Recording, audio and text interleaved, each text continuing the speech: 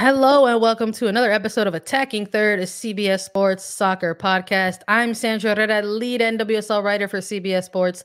Joined today, as always, by my colleague and co-host, Lisa Roman, NWSL analyst and broadcaster. On today's episode, we are still cranking out these 2022 NWSL team-by-team previews. And today we are going to take a deep dive into Kansas City Current. But first, a quick reminder to follow us on Twitter for all breaking news at Attacking Third. If you're listening to this as a podcast, please give us a 5-star rating and review. It takes just a second and it really helps us out. And you can do that on Apple Podcast page right now with a 5-star rating and review, and on Spotify as well on that Attacking Third page. So go ahead and help us out. Give us 5 stars. Lisa, you ready to dive into Kansas City Current? I am so ready. There's something about this team, and we'll get into it because there's a lot to talk about with them. But there's something about this team that I'm ready for them in 2022, and I don't think the rest of the world is. Come on, Lisa. I set you up with the pun. I said you're ready to dive in. The Kansas City Current. Is my dad joke that bad? Come on now. I'm trying to push past all the jokes about it. Even like doing research for this, when I type in Kansas City Current roster, it's like the Chiefs roster coming up. So I'm getting better at my searching when I Google and I do all my prep for like games and rundowns for this. It's KC Current. I'm over here making water jokes. Like, come on. Oh gosh. No, but I'm hyped to do this. It's been fun linking up with you to do like actual like in-depth like singular like team by team previews, instead of in the past, like when we do games previews and stuff like that, like we kind of take a look at and double teams up and stuff like this. But this has been nice to be able to sort of sit in and flesh some things out. So let's dive right in, right? No pun intended for real on this time. Let's take a look at this team overview. This was a team that was one of many teams in process of trying to nab a head coach for their head coaching position. They went with Matt Potter. It's going to be his first year with Kansas City Current, a former United States Women's National Team coach. They named him head coach in January of 2021. This is coming off of the previous inaugural season for this franchise, where Hugh Williams was the previous head coach, and he was moved out of that role. Was the former head coach and is now in a more administrative role, I believe, director of scouting at this point. So that was one notable hire. An additional notable hire for this club within the offseason was the introduction of a new general manager, and they brought in former NWSL player, former women's professional soccer player, Cami Levin, into the fold as their new general manager. So all of these different things on the administrative level to perhaps help this club improve on their standing last season, which, if you aren't aware, Kansas City Current did finish in 2021 as the last ranked team. At the last year was 10 total clubs. Yes, there's an expansion this year and there will be 12. But for last year, it was a number 10 ranking, really all the way through from beginning to end for this Kansas City side, with a record of 3-7-14. In light of that, though, we did have an episode in early December where we did a way too early power rankings podcast for Attacking Third. And we were impressed with some of the moves that were already happening early in the offseason for this Kansas City side.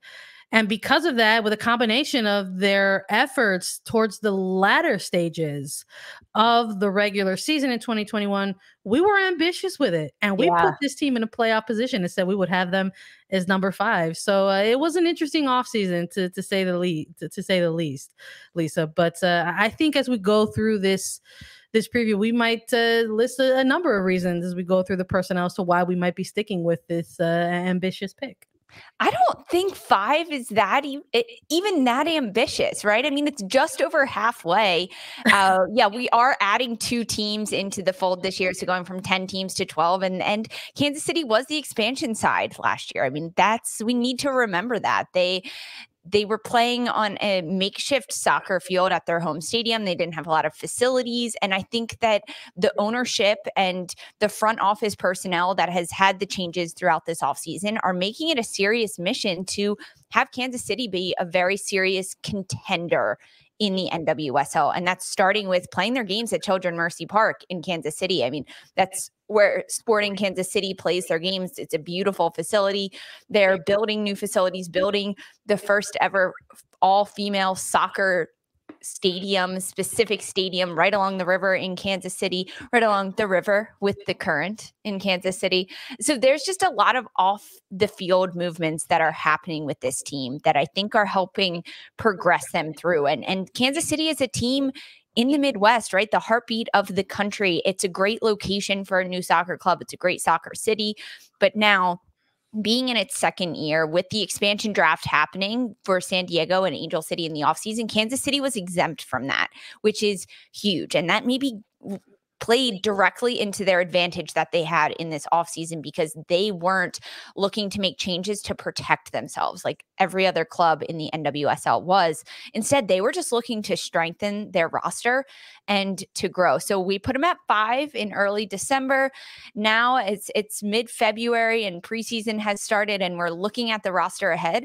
I think our projections for 22 might change a little bit, but we'll get into it because there were just so many offseason changes that happened from the front office to players on the pitch for Kansas City.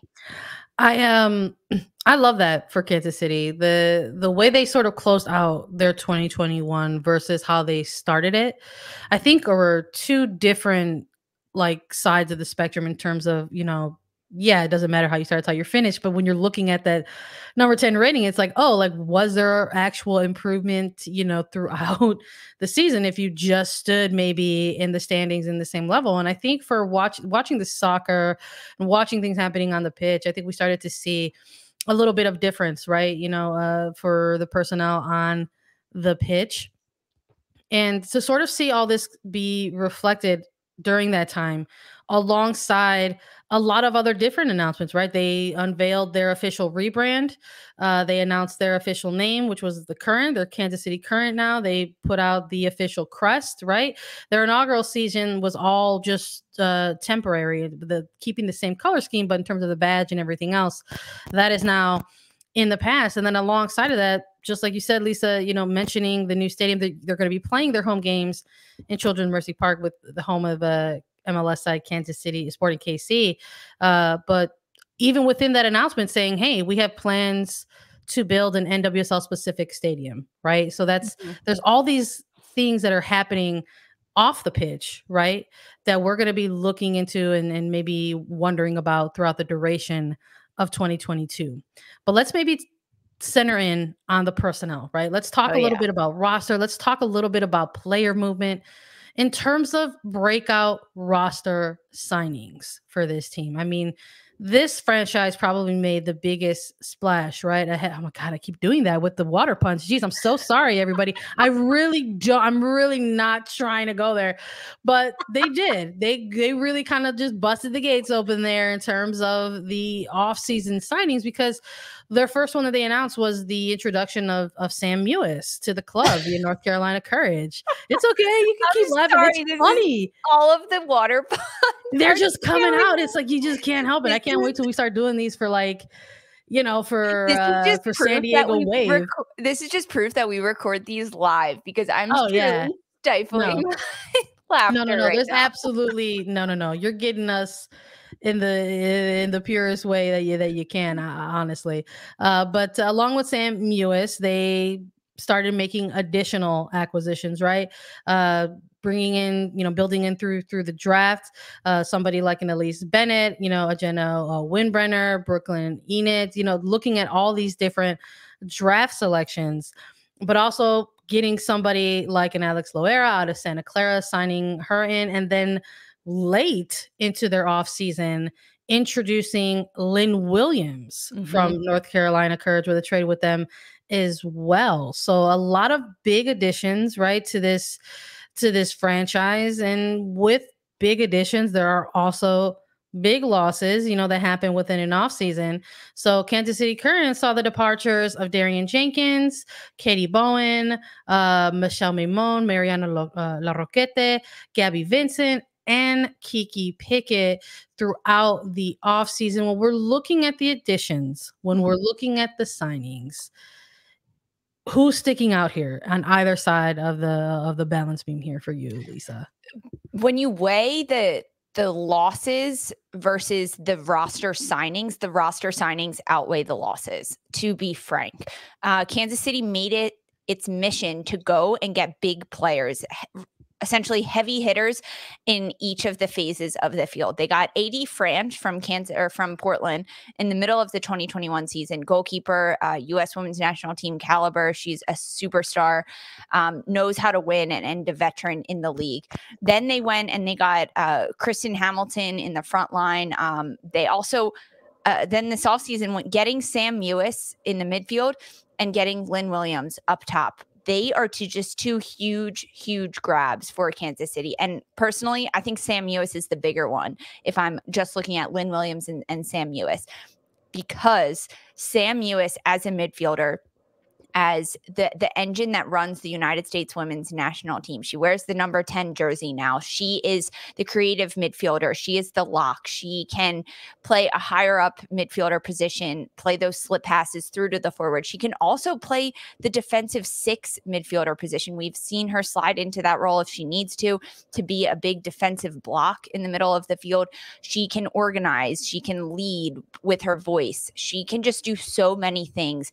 And as a veteran and as a leader, to join a Kansas City team only in its second season in the NWSL with a lot of players that went through a lot in 2021 with this Kansas City team. They did not win a lot of games. They don't know what it's like to win. They don't know what it's like to be on top, and Sam Mewis does. So she can bring that experience and that veteran ability to take this Kansas City current team from where it is and just raise the bar, continue to make it better from her position on the field in the midfield and also in the locker room and at the training facility, because her level that she shows up and plays with every single day is going to set the standard, and it will be a trickle-down effect for every single player on this Kansas City team.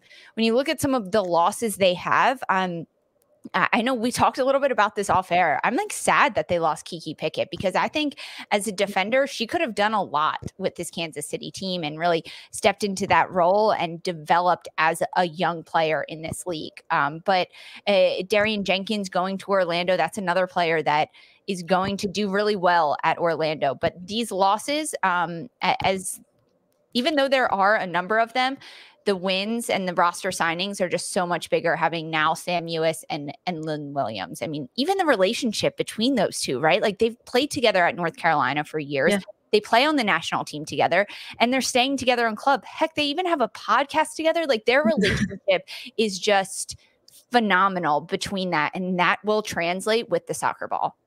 Yeah, I'm with you on that 100%. I think it's absolutely fair that you also highlighted the fact that there were changes that were happening for this club mid-season, bringing those players like Franch or Hamilton and Mace, and those are just more players that people like Lynn Williams and Sam Mewis are familiar with playing at a certain level, even if it is with somebody like a Franch at the national team level, or somebody like a Hamilton in the Mace where they were playing with at a club level, so I'm in agreement that the acquisitions, the additions are going to be the things that outweigh those losses, actually, when it comes to sort of looking at this, because despite maybe losing NWSL experience in somebody like Katie Bowen or Darian Jenkins, or losing even youth prospects, right? Young prospects in a Kiki Pickett, there was still a combination of those things that were addressed, in the drafts, or signing somebody directly like an Alex Lo'eau from Santa Clara. So I'm in agreement with you 100% that I think that the additions are absolutely like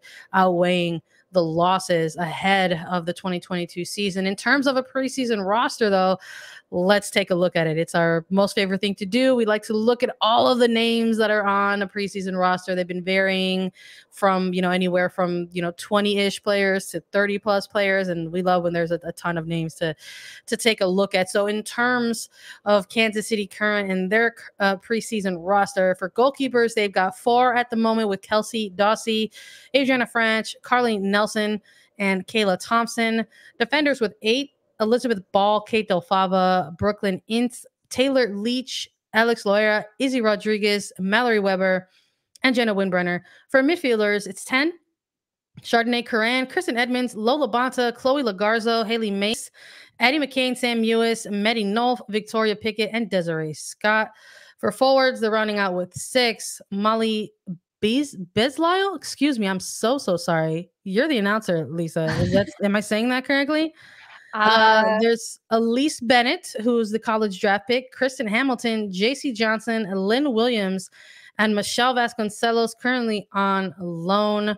I'm taking a look at some of these players currently on the roster, and we're thinking about when we're looking at a potential starting 11, Lisa. There's names already on this roster that we can maybe point to and say, this is a player that if preseason goes well, right, everything is on schedule, it's supposed to be, everybody's healthy, come the start of opening day, that there's a number of players here that we can say they're likely a lock for a Kansas City current starting 11. I think it goes without saying maybe somebody like an AD Franch, right, who they got mid-season, is likely going to be manning the net for them moving forward. Even within the defender line, looking at a player like Elizabeth Ball, right, who got a different contract, extension with this club. There's investment there with this player. Even in the midfield core with the new additions and somebody like a Sam Mewis, I don't believe you make a move like that, right, if you don't intend to utilize this player. But you've got other veterans within there as well, whether it's like a Kristen Edmonds or a Lo'eau LaBonta. And then for the forward core, I think maybe at one point you can sort of look and see there might be some competition here, right? Yeah. In this front line. But when you made a move for somebody like a Kristen Hamilton midseason and then adding somebody like a Lynn Williams, I imagine you're going to try to be building the attack with and around these players. So in terms of the personnel at hand, when we're looking at a potential starting 11, when we're looking at young prospects or experienced players, who's maybe standing out here for you, Lisa, even if we're just looking at a starting 11? When you look at these numbers in the roster positionally, I'm interested to see what Matt Potter's going to throw out as his formation, because there's a lot of different possibilities here with 10 midfielders in this mix, 6 forwards and 8 defenders. There's definitely a lot of possibilities and some changes he's going to have to cut down on before the start of the Challenge Cup happens. The locks that you mentioned, yes, they're in for me, those locks, hoping that everything goes according to plan and players stay healthy. But some players that I'm looking at, in particular, midfielder Addie McCain. She's a second-year player in the NWSL. She was with Kansas City Current last year and Hugh Williams. She got a few minutes and a few games under her belt with Kansas City playing in the midfield. She suffered an injury, so she didn't see as much time on the pitch as she would have liked. But she's a player out of Texas A&M, a midfielder. She was SEC midfielder of the year. She has a lot of potential and a lot of growth. So for me, she's a young player that I'm going to look at because of all of the experience that is already on this roster and in the midfield, like you mentioned, Kristen Edmonds, Lo'eau LaBonta, Sam Mewis, Victoria Pickett, even Haley Mace, even there's a lot there. So if Addie McCain can kind of wipe the slate clean of last year, I mean, use her experiences that she had, but take this year as a year to just learn and a year to grow, to just be a sponge every single day, working alongside players like Sam Mewis, pick up her skills that she's doing and translate that to McCain's own game. I think that Addie McCain could be a player that in the future of the NWSL could make some changes, and we could start to see her progressing, especially when Kansas City doesn't have a lot to lose, right? They finished, which is something that is unfortunate, but they have to keep that into perspective for the 2022 season. They finished the last in the league in 2021. So the only place to go from there is up. So make those risks on the field, try out different things, try different players in different positions. And if Addie McCain gets on the field, I want her to just give it her all and see where she can grow. So she's a younger player, who's had time in the league before, but someone I'm keeping an eye on for Kansas City in 2022. Yeah, I think that that's fair. I think oftentimes when folks are conceptualizing like a young prospect, right, or a top prospect. I mean, think maybe they're looking immediately at who's coming out of the draft, but that absolutely includes like players who are like McCain, who are just going to be entering their second year, right, in the league, and sort of see what they can still bring to a team like the Current. When it comes to this roster and looking at the new faces that are going to be involved with the club, it's a mix. It's like they've got new faces, but who are experienced veteran players, right? Whether there's somebody like a Mewis or a Williams.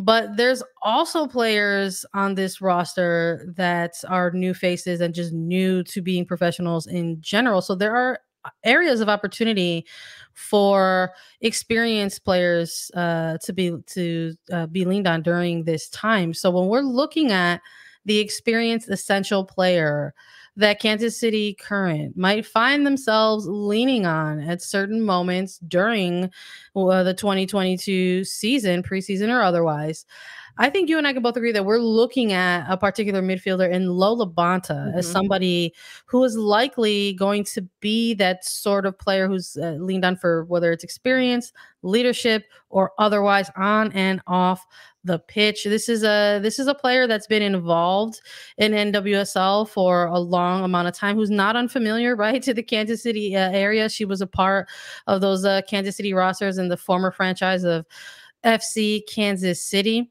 And we noticed even when during the 2021 season, when there were areas or stretches of time where perhaps the club was impacted by an injury bug, somebody like Lo'eau LaBonta's presence was very clearly missed, right? In terms of trying whatever the team was trying to figure out in terms of the soccer they were looking to produce on the pitch. So I have to imagine that going into this 2022 season, even with the introduction of new faces, even with the introduction of young prospects, that this is a player that's going to still play an essential role for this roster moving forward.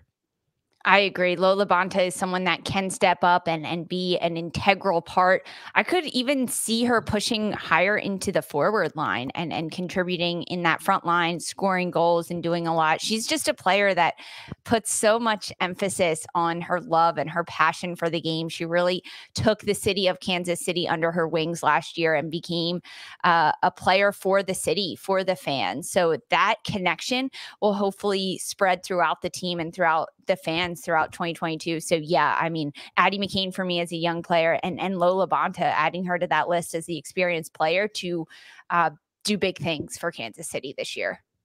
In terms of an international spotlight for this team, we've been doing this in our previews as well.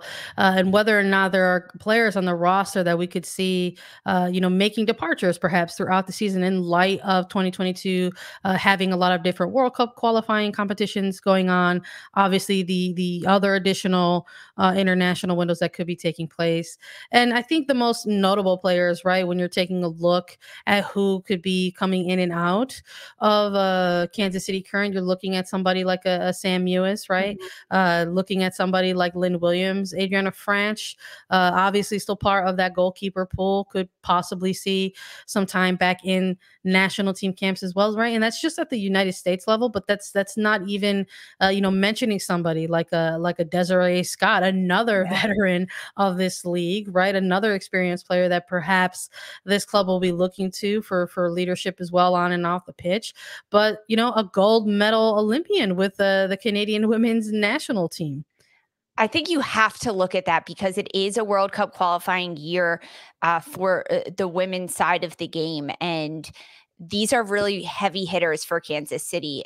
If they lose AD French in goal and Sam Mewis in the midfield and Lynn Williams up top, even Desiree Scott in the midfield and defensively, those are really big holes for Kansas City. So while they have those players, rack up the points, get goals, get shutouts, make your goal differential really big and stretch it. That way you have a little bit of cushion when those international players are away with their national team.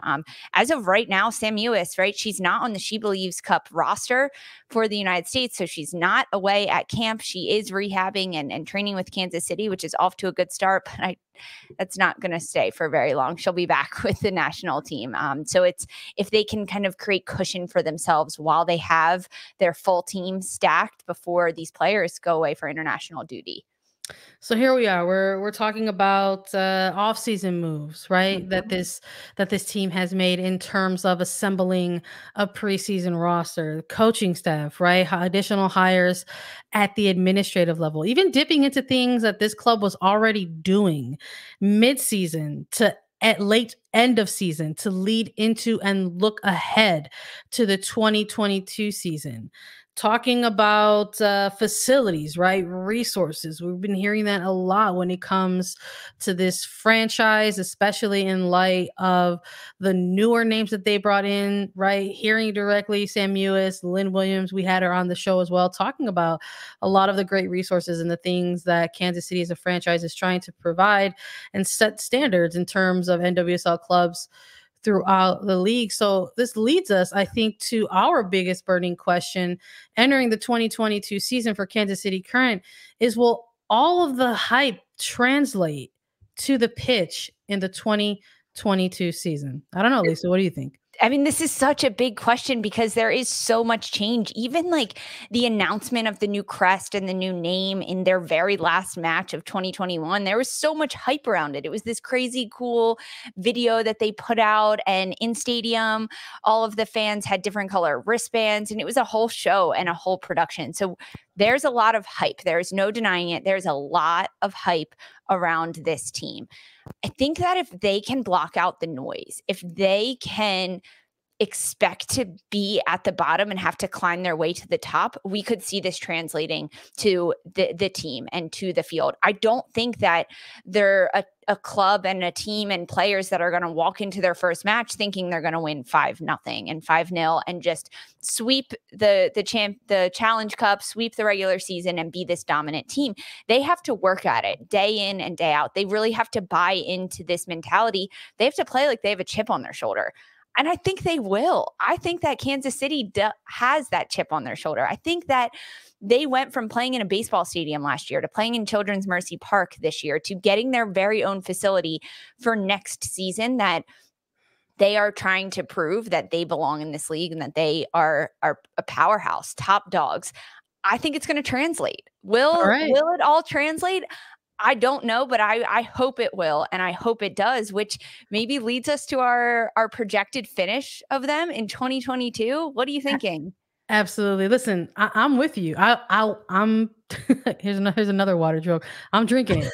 I'm drinking the hype. You know, I'm drinking the water, right? I'm drinking the Kansas City Current hype pitch. You know, they're it's fun like to watch. Like even at the end of 2021, this team was really, really fun to watch. Go in and play spoiler to there's something about being a part of team chaos, right? It's just always different. It's just always a different sort of energy, and we're gonna be paying attention to that to see if all of that combined with all of the stuff that we've been watching from this team in the offseason translates to the pitch specifically. In terms of the projected finish in 2022, I'm hopeful. I'm sticking with our ambitious pick that we made in December when we did our way too early power rankings. I'm going to push that into an actual literal standing on the NWSL table. I'm going to say that this team does do enough to jump up those 5 spaces and maybe clinch a playoff spot. I'm going to stick with Kansas City and say that they are absolutely going to take that next step forward. How about you? So you're putting Kansas City at a number 5. I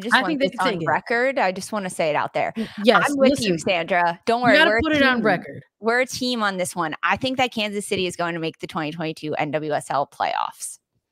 I love it.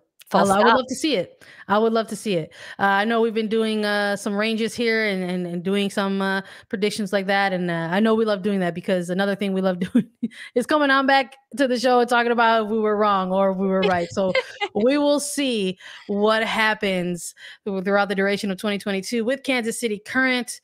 We want to thank everybody. We'll be back with more water puns throughout. Oh my gosh. Too. Yeah. Apparently I just keep cranking them out no matter what. I don't need to be prompted at all. I just have them all here in the arsenal for everybody. Thanks everybody for listening to our Kansas City Current 2022 preview portion of the episode. We've got full team by team previews for all 12 clubs in the NWSL coming up. Stay tuned for more. You can drop us your thoughts about Kansas City Current on Twitter at Attacking Third or in the comments. If you subscribe to YouTube, visit youtube.com/Attacking Third. Don't go anywhere. We've got an exclusive interview coming up with Kristen Edmonds of Kansas City Current. We'll be right back after a quick break.